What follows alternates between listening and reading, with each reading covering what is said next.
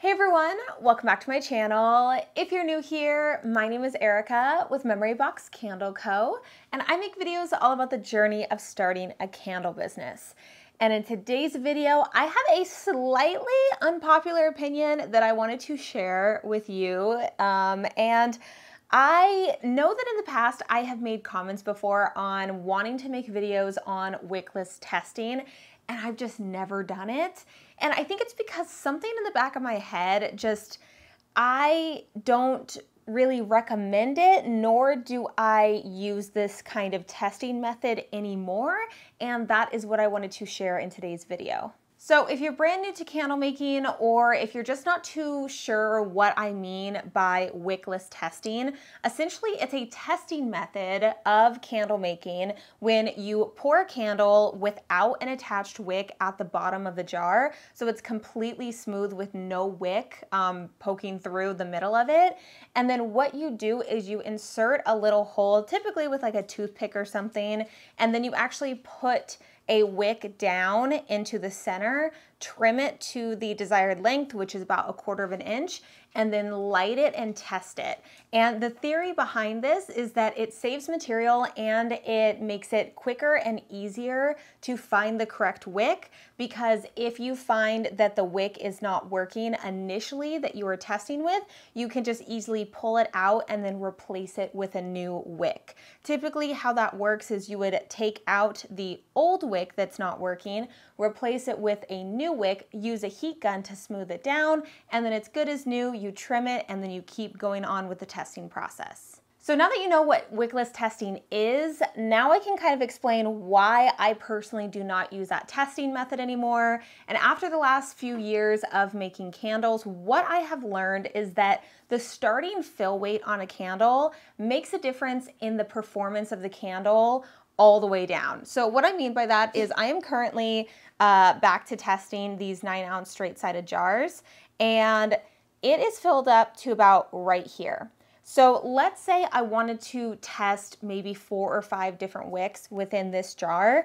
The first one doesn't work, I take it out, it's too small. Second one doesn't work, I take it out, it's too small.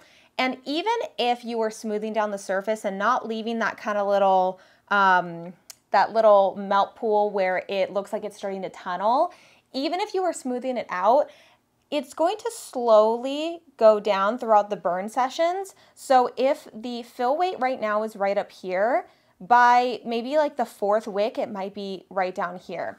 And that 1/4 of an inch or whatever it is, it may not seem like it's that big of a difference, but if you're trying to get the most accurate results when it comes to your testing method, I just think that it's not going to give you as accurate a results, because if you are wanting to make candles and have it start right here as the fill weight and you're testing it as the first burn and it's right down here, it's going to burn hotter the lower it gets in the jar. So it's going to change the performance and the outcome of your testing process. Also, depending on how fast you are doing these tests back to back, if you are using a heat gun to melt down that wax to get that smooth surface and you're testing shortly after, you may not get an accurate result if you're not letting it kind of get back to room temperature or the temperature of the rest of the wax in here, and that first layer is still a little warm. It's going to burn a lot quicker and you may get inaccurate results that way as well.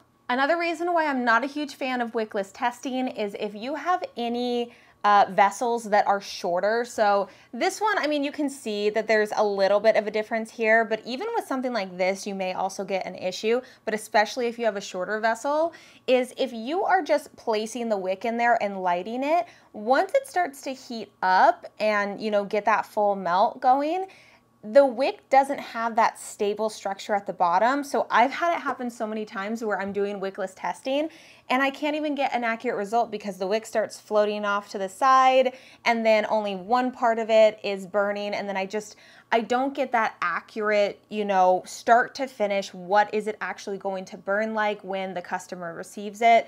And I think that's the whole thinking, is that I get with wickless testing, you are going to save money on material costs because you are going to be making a smaller batch of candles and then just being able to change out the wicks. But for me personally, I've kind of come to the conclusion where I'm okay with spending that extra money if I can see from start to finish how the candle is going to burn.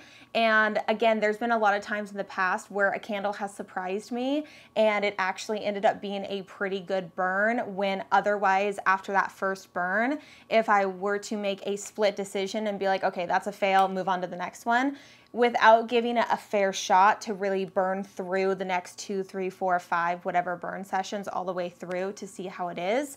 That is definitely something, again, that I think is kind of a downfall when it comes to the wickless testing, and why I no longer do it anymore, is just because if you have kind of a floating wick, and again, the more it burns down, the less stable the wick is going to be without actually being attached to the bottom.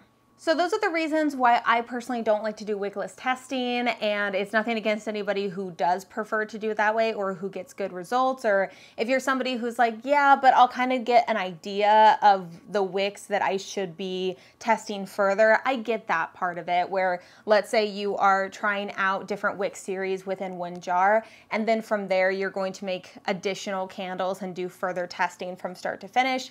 I understand that, doing it that way, but if you're just going based on wickless testing and then kind of using that as your sole method of testing, I don't think it's the most accurate way to do it. I definitely like to make it from start to finish exactly how it's going to be when I sell it, and I just feel like I get the most accurate scientific experiment by doing it that way. But anyways, that is all I wanted to talk about in today's video, and just kind of give my little 2 cents on this topic of wickless testing. I would love to hear your thoughts in the comment section below, whether you agree with me or not. I feel like this is something that everybody is free to have their own opinions on, and I really don't think there's a right or wrong. This is just my personal opinion on the matter. If you enjoyed today's video, make sure to leave it a thumbs up, as well as subscribe to the channel if you haven't already. Also, don't forget to follow me over on Instagram at MemoryBoxCandleCo, and I will see you guys in the next video. Bye, guys.